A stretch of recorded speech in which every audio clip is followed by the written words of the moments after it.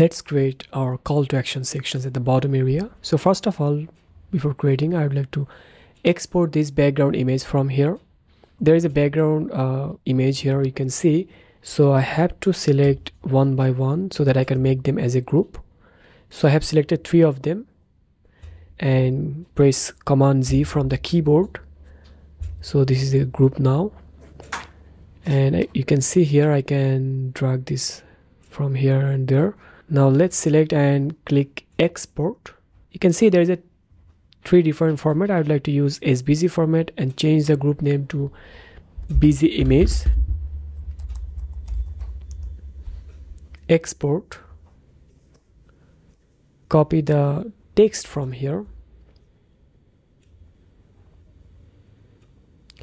So due to the image and rectangle, I cannot select this text, so I have to hide them here and then select here, and then I can select the text from here. Now navigate to the editor.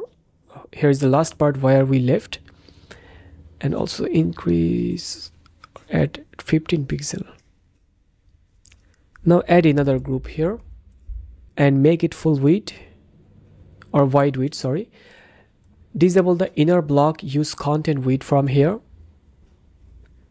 So we can copy this part, my recent blog post, and use like for these sections.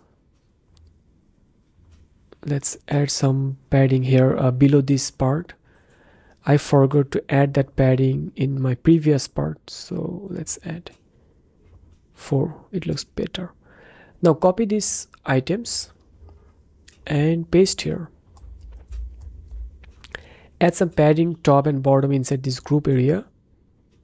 Let's add 120 pixel. And below the stack, I think here, not there, button. And first of all, I have copied the text and I just wanted to paste the text here, which is got a project. Let's talk.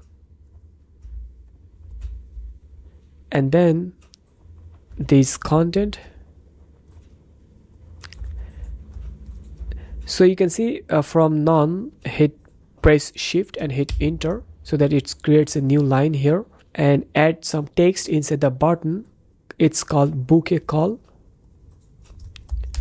Book a call.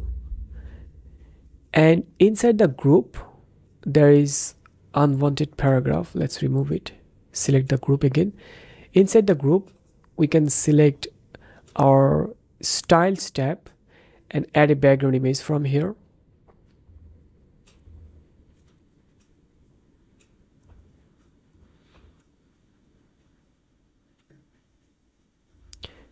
BG image. So we have added a background image. It looks perfect.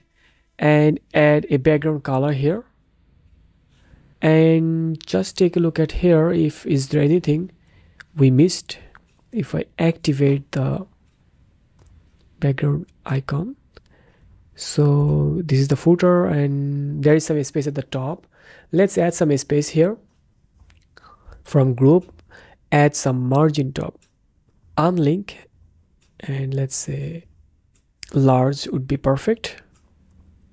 Reload this page now. Make it full width, and now let's scroll down.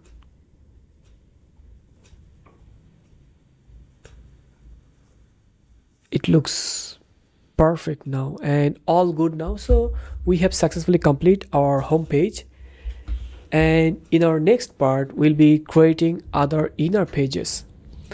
So the inner pages, mostly the most important page like archive, single, and understand the page template, and there are lots of things that is appearing inside the site editor. So we're gonna explore each and every single template from this editor panel. If I go to the editor, all the templates that is displaying here, and also we are gonna create some custom templates so that you can understand how to add a custom template in the future.